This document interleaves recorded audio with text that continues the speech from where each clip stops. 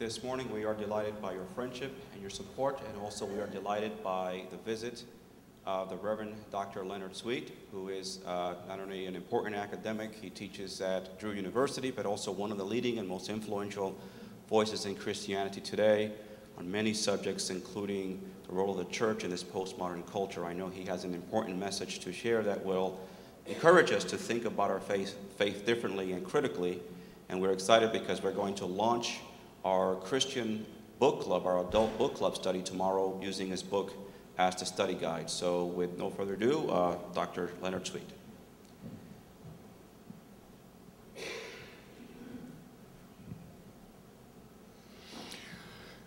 Grace to you and peace, sisters and brothers, from the one who is, the one who was, and the one who is to come. Good morning, saints. Good morning, sinners. We're all here. And all that we are is here, and I am delighted to be here. Good morning, choir. I think the choir deserves its own category. So it's really, they say the musicians are the preacher's preacher. So thank you. And I love that last song. I'd never heard it before. Isn't that wonderful? Thank you. I'm here on one condition, that Melody doesn't tell everything she knows about me. So Melody and I go way back, and it's great to see her. And great to be with you. Unlike Lewis, who went to Yale, I went to a seminary called Colgate Rochester Bexley Hall, Crozer. Now you may know a little bit about that seminary because the Crozer part is the one that Martin Luther King Jr. went to.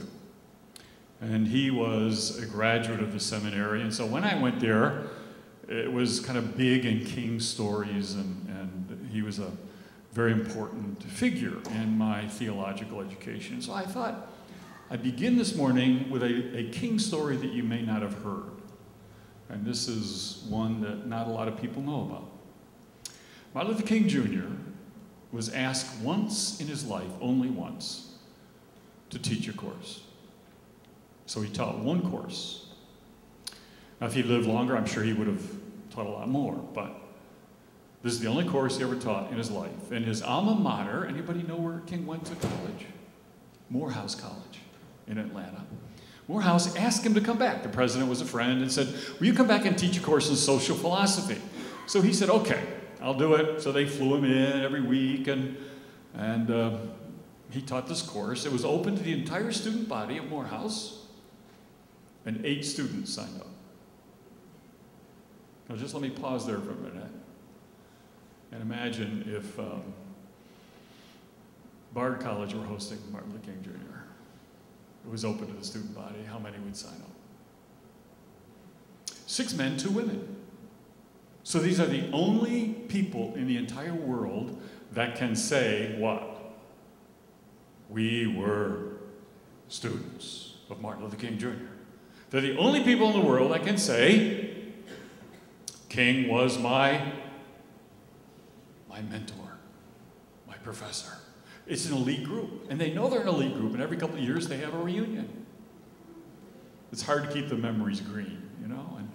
And so they get together and they congratulate each other. We were the only ones that had the good sense to take this course. And they celebrate, and they pat each other on the back, and at the same time they wring their hands because not one of them saved the syllabus.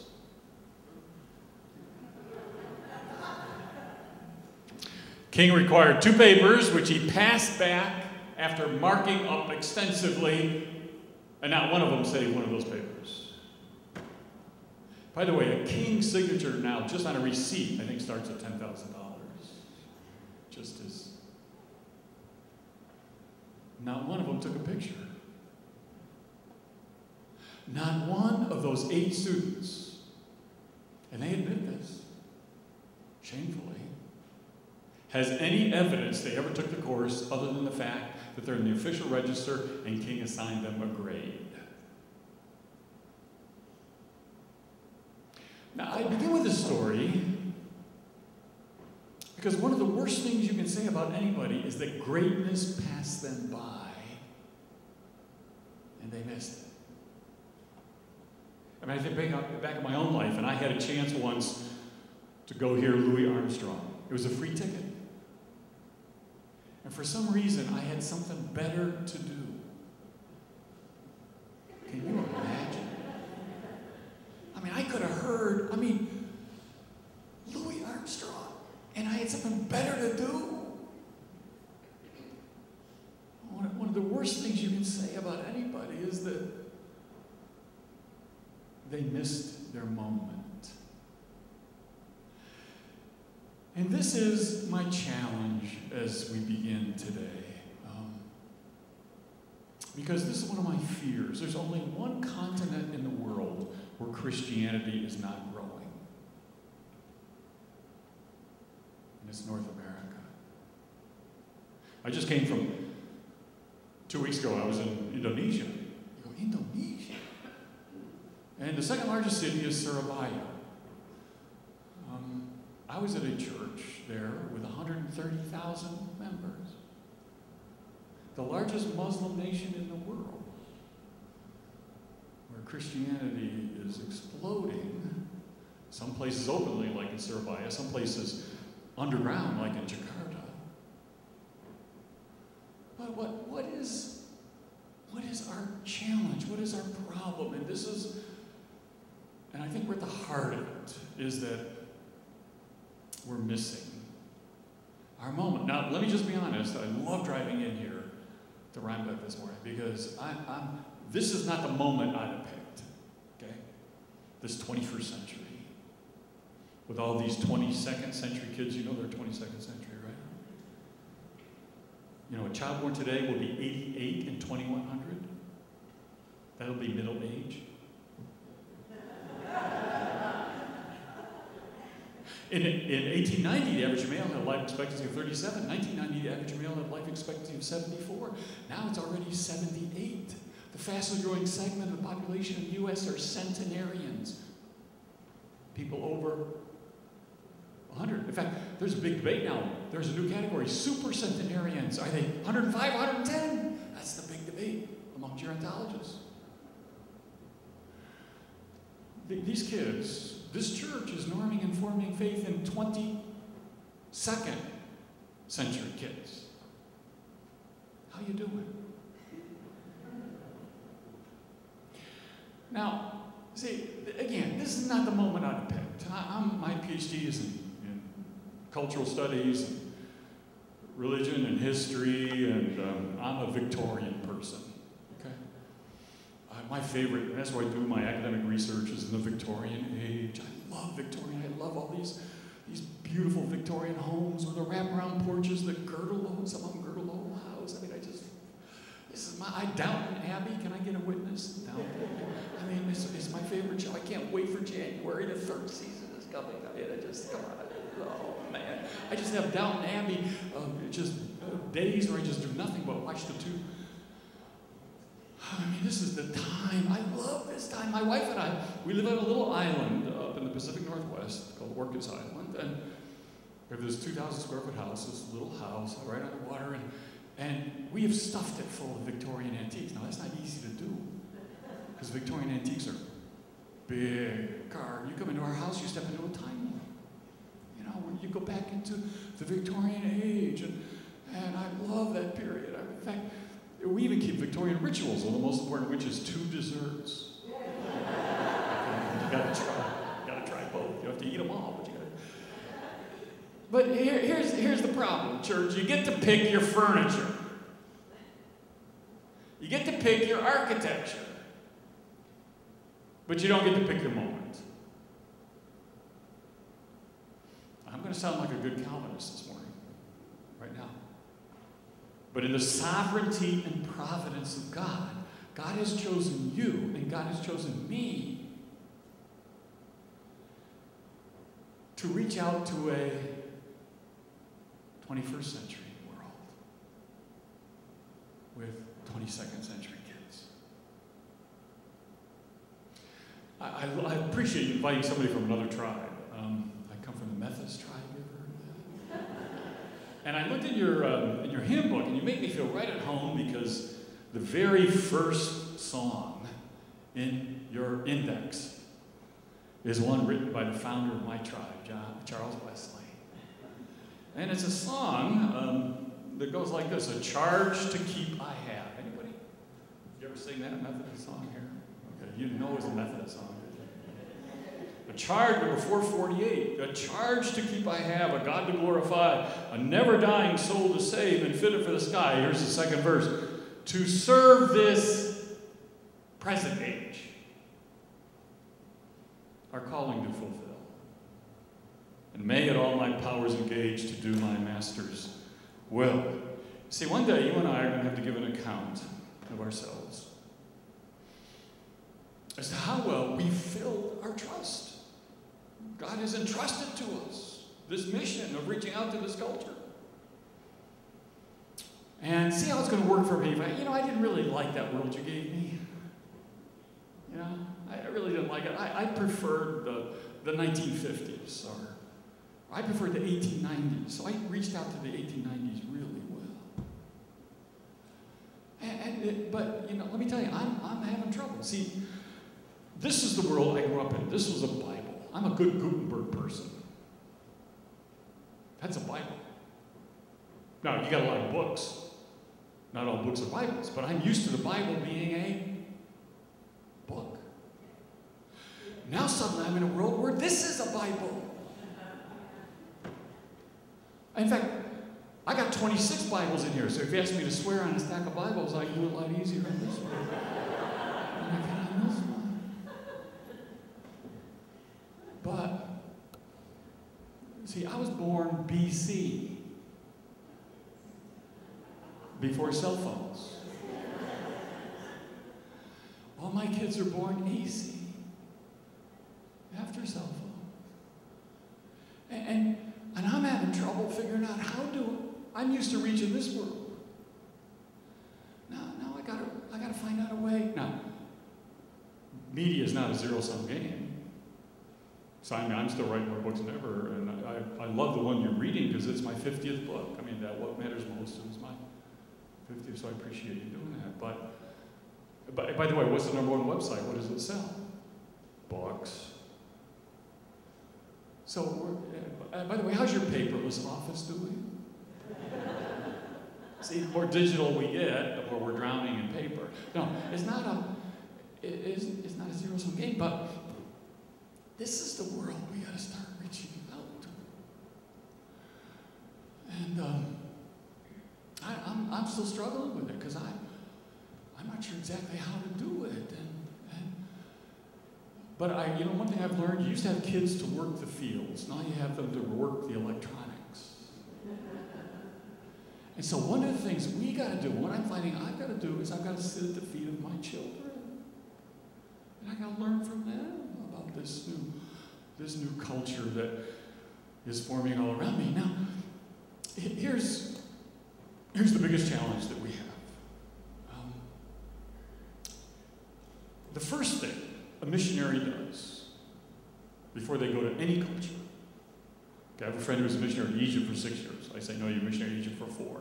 He says, no, I was a missionary in Egypt for 6. So we have this wonderful debate. He's really right, and I'm going to let him know that. But he was only in Egypt for 4 years. But he's really right. He was a missionary to Egypt for 6 years because what did he spend the first 2 years doing? Learning the language. Okay? And this is our biggest problem. We got to learn the language of this culture, how it speaks, how it communicates, because it's a very different language than this one. And I learned how to speak this language. This is the language of words. Now I'm in this world, and I gotta learn to speak this language, and it's no longer words.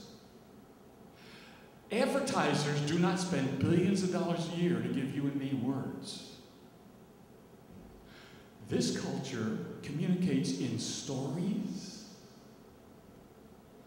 and in images.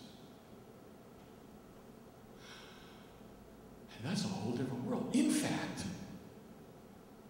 why do you watch the Super Bowl anymore? It's not just for the football game. You can have a bad football game because you're still watching it. Because there's another competition going on. And the other competition are the commercials. The one that won in 2011, some of you may remember it, was the Darth Vader VW commercial. How many of you remember that? Okay. Did you know there was not one word to the whole commercial? It was wordless. They told the whole thing, and they won the show just by story. Just by these images that were connected in a story. Now the commercial, everybody's talking about. How many of you know, you have a Chipotle around here? Anybody know what Chipotle is? Some of you know what it is at least. Okay.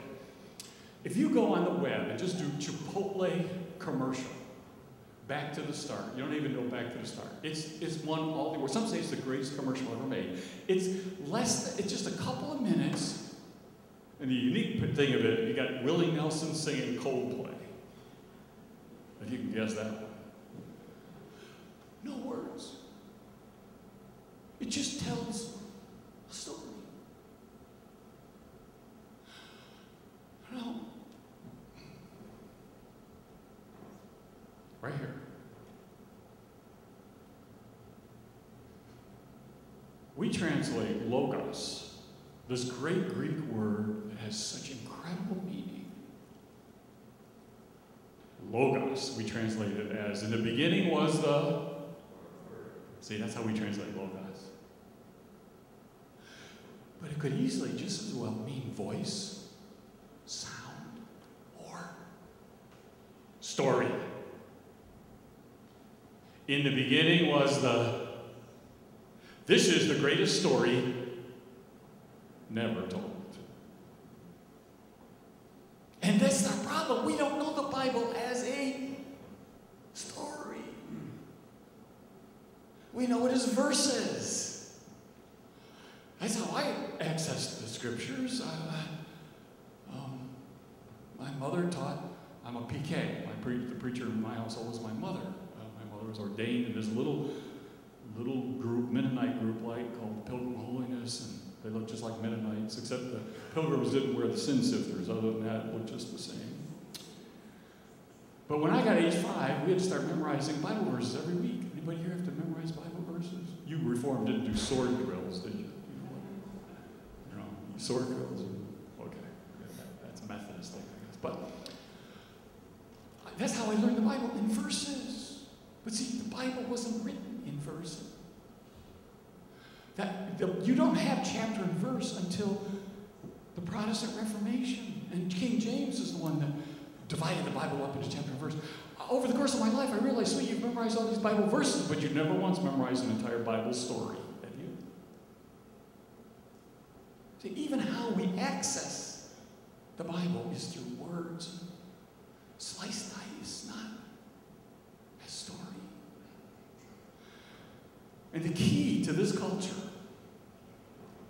is they are telling stories. Every commercial tries to suck you into a story so that you will enter into a relationship with that story. Because, see, nobody who's selling anything in this culture is selling a product. They're selling a story and a relationship. I tell my kids they don't believe me, but the first cell phone came out in 1973. Martin Cooper? Anybody know who Martin Cooper is? See, how many of you know who Alexander Graham Bell is? Why don't you know who Martin Cooper is?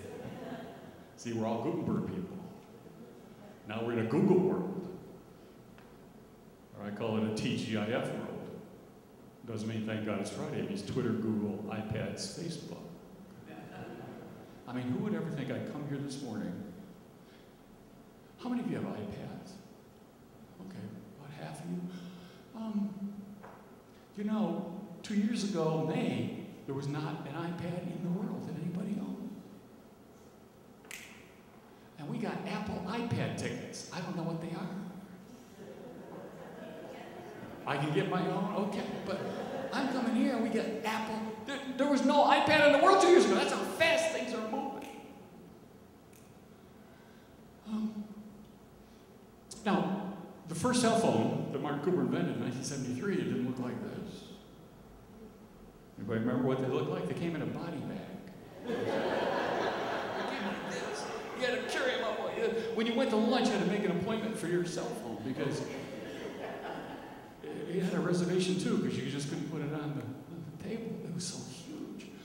And I was a late adopter. I didn't get one of the early ones. It wasn't until the late 80s that I got my first cell phone. I tell my kids this. My first cell phone cost $940. Can anybody give me a witness? I'm not the only one there, right? Some of you are. Okay. Yeah. Now forget the iPhone, but now you can get a cell phone for free. See, because nobody who's selling a product is selling a product. Nobody selling anything is selling a commodity. Everybody who is selling anything is selling two things. They're selling a story that tries to draw you into a relationship. And if you don't think when you get a cell phone, you just purchased a relationship, trying to get out of it.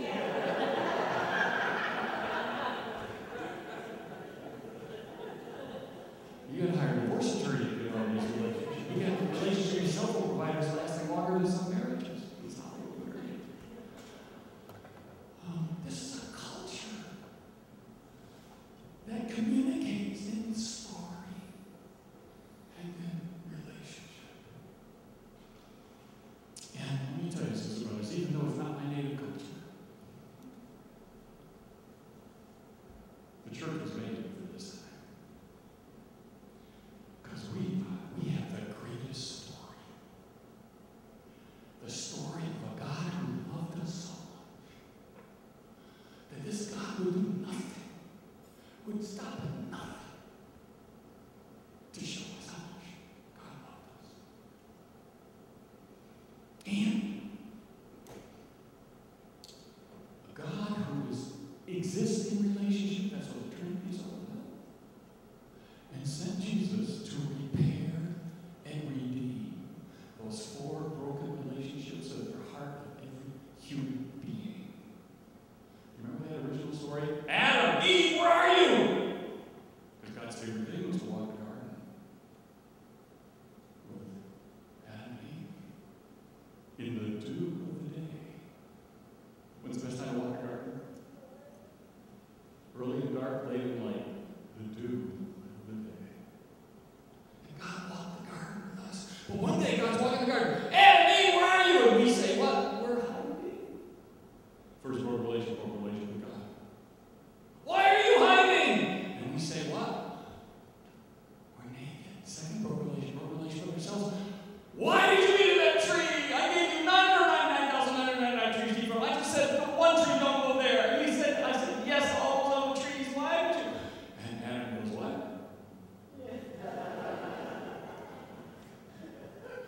Woman, you gave me. See, it's always an act of God. We always blame God. Maybe you do it. He goes, wait a minute. No, it was a serpent. Third broken relationship with each other. And then God goes, okay, this choice of consequences. So you chose, now you chose. Now the consequences out of the garden. And that's the fourth broken relationship with creation. And that's what we call, in the Reformed tradition, original sin. Those four broken relations with God, broken relations with ourselves. We're all hiding from who God made us. Trying to be something else, somebody else. Broken relation with each other, broken relation with creation. And this whole story from Genesis to the maps is a story of God's attempt to repair and redeem those four broken relationships. In fact, God tries everything. God even tries a flood. When Asian cultures, they call it God's tears. God just couldn't stop crying because of our rebellion and our refusal to be in that relationship. And finally, God tries a covenant, God tries a king, God tries a temple, God tries everything. Finally, God says, okay, I just gonna have to step in. So God sent us, what? Jesus. Emmanuel. What does Emmanuel mean? Ah, what's God's middle name? With. God with us.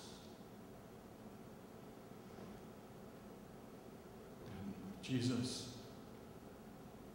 repairs and redeems on the cross those 4 broken relationships and brings us back into that garden relationship. And how do you know? By the way, who's the first person Jesus appeared to? Mary? Did she recognize him? No. Who'd she think he was? The gardener. We're back in the garden. Now, I'm going to end here, but I want to end with courage, excitement, hope. Because I think our best days are the future of the church. If we can know our moment and not miss it. If we can live out of our tradition, not in it, but out of it. And if we can trust the Holy Spirit to move us into this 21st century with these 22nd century kids. You all know the 7 last words of the church? Anybody? We never did it that way before.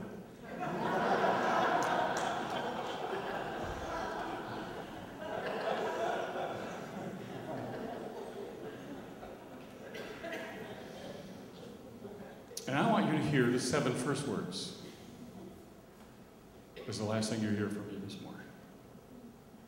Because I challenge you to reach out to this mission field that God has given us. They come from the text that Lewis read, or Melody read for us, from Philippians 4. And whatever Bible you have, if you turn with me just real quickly, because I want to give you my translation of this. Because Paul, remember, where's Paul writing this from? Anybody remember where Paul is when he's writing these words? He's in prison, exactly. So he is in prison, and he's telling, look at verse 4 here. Rejoice in the Lord always. And just because he wasn't sure that we got it the first time. Again, I say, come on, smile, you all. I mean, rejoice. The joy of the Lord is your strength. Let your gentleness be known to everyone. The Lord is near. Now, look where he's moving here. He wants to move us towards how do you get to the peace of God which passes all understanding, surpasses all understanding. That's verse 7. Will guard your hearts and guide your minds in Christ Jesus. But how do you get there? I'm going to give you my translation of the Greek, all right? It's just as good as any one that you all have. Even though he probably got better Greek classes at Yale than I got. But anyway. Here's my translation of Greek. Be anxious in nothing. Be prayerful in everything. Be thankful in anything. Then the peace of God, which passes all understanding, will guard your hearts and guide your minds in Christ Jesus. Now let's replay. Be anxious in what? Nothing. But then there's this second little. Be prayerful in. See, that's the meat of the sandwich. Pray without. Yeah.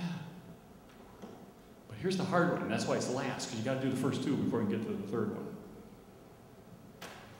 Be thankful in anything. You want to get to the peace that passes all understanding? Here's how you do it. Be anxious in nothing. Be prayerful in. Be thankful in. Then the peace. Now, I've got down to 7 words. And I use it as a mantra. And I will say sometimes this 20 times a day.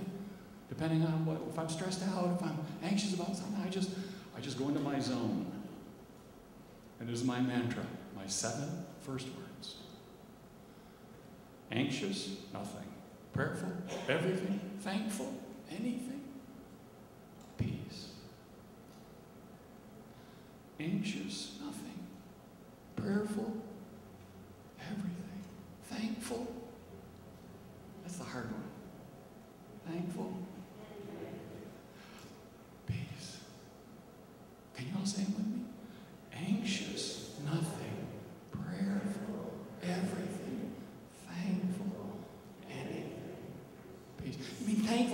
God chose you and me to serve this present age, this 21st century world with these 22nd century kids.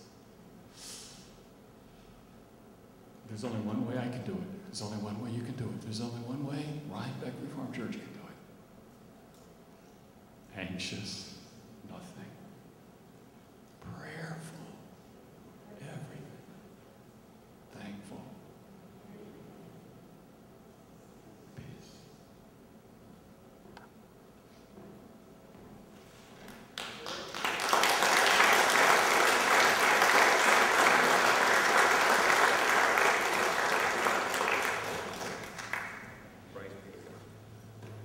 What a wonderful sermon.